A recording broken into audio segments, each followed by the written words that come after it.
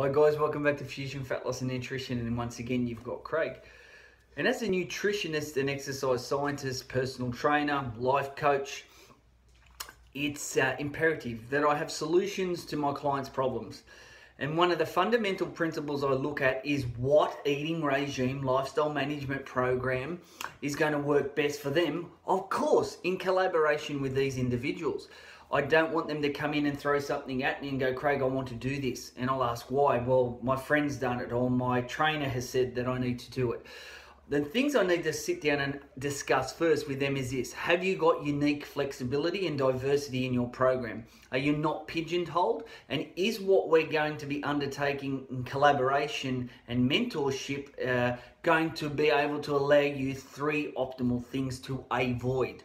And they are this.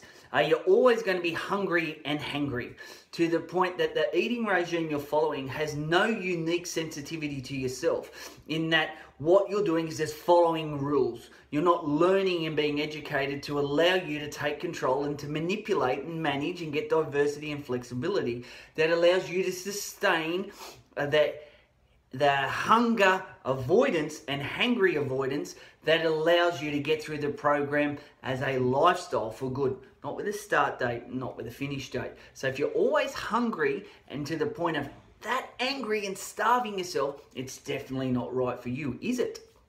The other factor we need to look at is energy levels. Is the eating regime that we're going to be following going to allow you optimal energy to, one, pump out training sessions that are optimal level?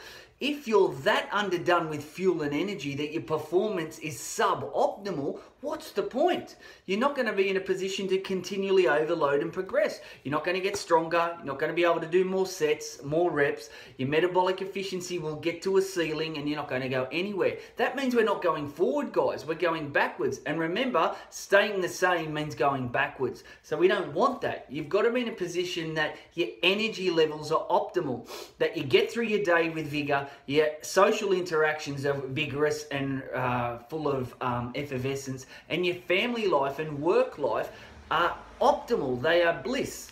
So if your food's not allowing you to do that, we need to get a little more individual flexibility, don't we? Because otherwise all you're doing is pigeonholing once again. And one of the big ones, and it's always talked about in clinical practice, is those cravings. So again, if the eating regime and lifestyle management program that you're following, you are still consistently craving, you walk past a donut shop and you feel like you're going to break the window to get in.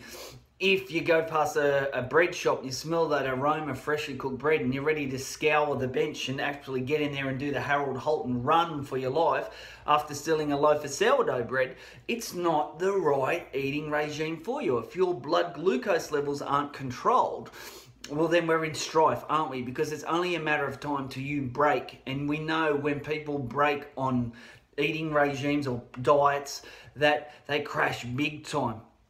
So the fundamental principles are this: that my role is to work with you so that we can sit down together as a unit and go, what foods do you like? What foods work for you? What foods have you had before in the past that don't? I've had people tell me every time they have coconut oil, they feel crook. So guess what? Whether coconut oil is the greatest thing since sliced bread, it means that this individual doesn't respond well to it. What about others?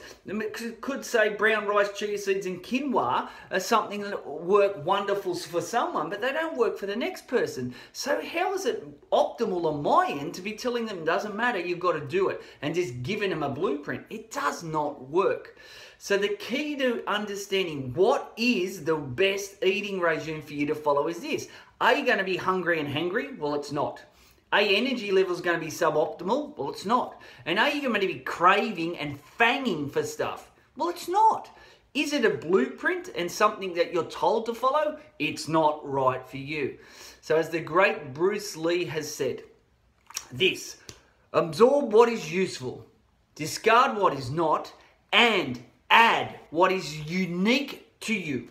It's as simple as that. The best diet must avoid hunger and hunger, deficient energy levels, and cravings that are consistent. It's pretty simple, hey? And that's why it's my job to work with you to manufacture, in collaboration with you, something unique to you.